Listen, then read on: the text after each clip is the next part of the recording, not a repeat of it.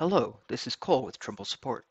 Today's video will cover some troubleshooting steps you can take when experiencing issues loading VCL designs into an Earthworks system. Since version 2.0, Earthworks has supported directly loading designs with a .vcl file extension to allow for line work, points, layer management, reference surfaces, and toggling between multiple surfaces, all from a single design file. While this has clear benefits over legacy file formats, the increased complexity of a VCL design can make it more difficult to troubleshoot when issues occur.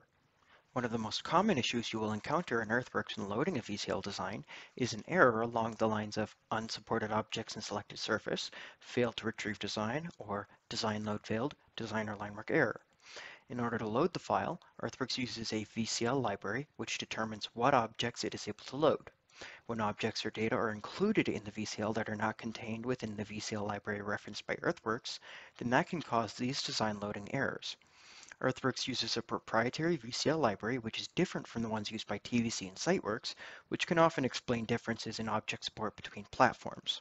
Another potential cause of these errors is a failure in the data prep process of creating the design, where bad data is exported, for example, surfaces with intersecting break lines or overlapping polygons, lines with zero length, or overlapping line loops.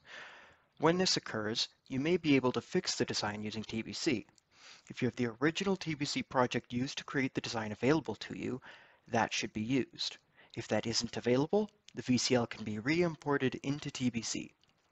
With the design in TBC, open the Selection Explorer, then select all the design data. Scroll through the Selection Explorer, and if you see data such as CAD Block Reference or CAD Solid, highlight those items in the Selection Explorer list and either delete them or transfer them to a new layer that you won't include in the design export. Next, whether you deleted such objects or not, open the Project Cleanup command under the Takeoff ribbon tab. You can try running the command with all the available selections enabled, but some of the most important settings to check are remove zero length and fragment lines, remove duplicate lines, remove overlapping line loops, join lines with small gaps, overlaps, and misalignments, and remove hatch objects. Click Apply to run the command. This will resolve errors in your data based on the settings entered in the command. The most common data issues we see this fix that specifically cause problems in Earthworks are zero length lines. However, other problems with data that would be solved with this command can also cause design loading errors. As best practice, we recommend running the Project Cleanup command in TBC as a preventative measure before publishing VCL designs and only selecting data which is needed for the design. Another best practice is to always use the Create Works Manager Design command to generate the VCL rather than using the VCL Project Link Exporter.